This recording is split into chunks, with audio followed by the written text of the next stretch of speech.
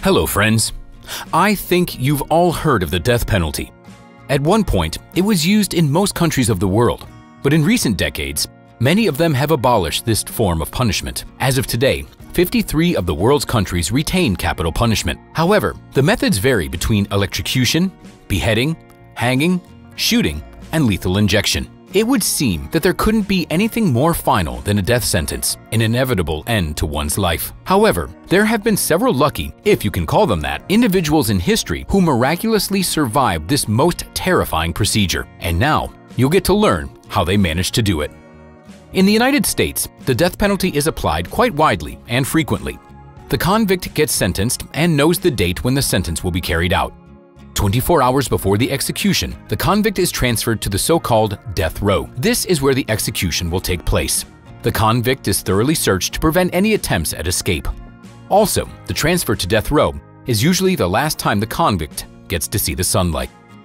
From that point on, the convict stays in a special solitary cell, which is equipped better than a regular prison cell. They are closely monitored by guards. The lights out is at 9 p.m., and that marks the start of the convict's last night of sleep, although not many manage to fall asleep that night. It isn't all that surprising, as many inmates take this time to reflect on their lives. At 4:30 a.m., the convict is woken up, so they have time to say their goodbyes. They have until 8 a.m. to spend time with their friends and family and write a farewell letter. They are also allowed to speak with a priest or psychologist. 12 hours before the execution, the death chamber is checked to ensure everything is working properly. At 10:30 a.m., prisoners are served their last lunch. At around 3 o'clock, they're given the clothes in which they will be executed. After that, it's time for the last meal. The convicts have the right to order literally anything within the limits of their country and prison. Their request must be fulfilled. They can eat something they haven't had in years or order a lot of food and not touch it. Some inmates take this opportunity to mess with the prison guards, making them work for nothing. By 5 o'clock, people who want to witness the execution, if that is allowed, arrive at the location. Depending on the situation, these may be journalists, loved ones, or even strangers. The actual sentence will be carried out in the evening from 6 to 9 o'clock. The convict leaves the cell and goes to the death chamber, where everything is already prepared. Willie Francis experienced much of what you have just heard. Willie is the only person who miraculously survived the electric chair execution. At the age of 16, he was charged with the murder of his employer, a pharmacy owner, and sentenced to the most severe punishment. In 1946, Francis was strapped to the electric chair. When it was turned on, he screamed, "Take it off! Take it off! Let me breathe!" The executioners were shocked, unstrapped the prisoner, and sent him back to death row. A thorough examination revealed that one of the contacts on the chair was faulty. It had been installed by a heavily intoxicated prison guard. Willie's lawyer saw it as a chance to get his client off of death row and asked for a commutation of the sentence to life imprisonment. However, he couldn't convince anyone. Almost exactly a year after this unique case, Willie was sent to the electric chair again, and this time, everything worked out as it should. Willie Francis's case is 100% incredible. However, it isn't unique. Surviving execution in the electric chair isn't the craziest thing that can happen. After all, a lot depends on the functioning of the chair itself. But what about surviving an execution by firing squad? And we're not talking about just one shot. This is what happened to Wenceslao Moguel. In March 1915, during the Mexican Revolution, a student named Wenceslao Moguel fought on the side of the rebels. He and many other participants in the riot were arrested and subsequently sentenced to execution by firing squad. Soldiers put the revolutionary up against the wall and shot him 8 times, but that wasn't enough. A control shot was fired directly into Moguel's head. However, Wenceslao still managed to survive. Moreover, he even had the strength to wait until it got dark and crawl 3 blocks to reach his friends, who provided him with medical assistance.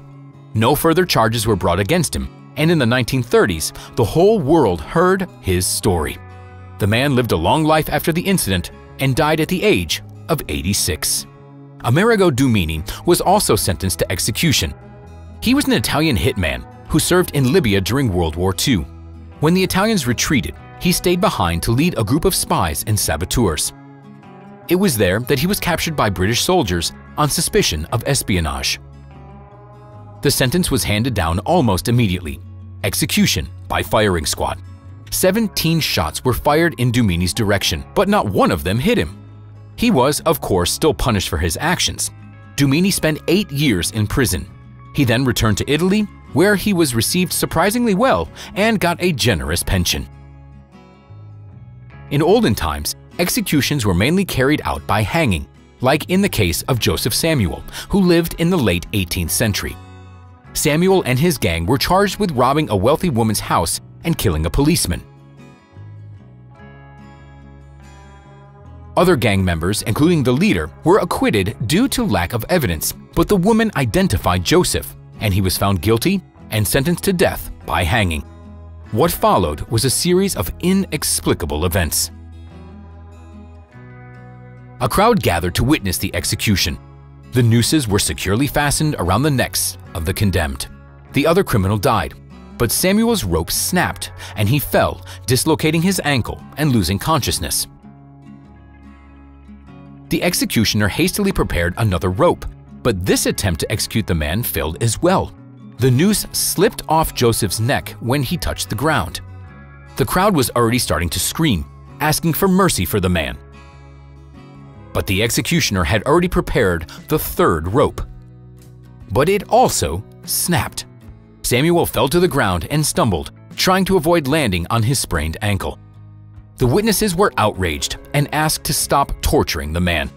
The governor who arrived at the scene studied the situation and commuted the robber's sentence to life imprisonment.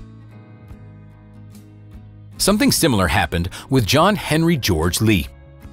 We'd rather not go into the details of his crime, but it was quite gruesome. In those times, in the 1880s, execution was guaranteed for such acts. John Lee was sent to the gallows. His executioner was a professional who always carried out sentences perfectly.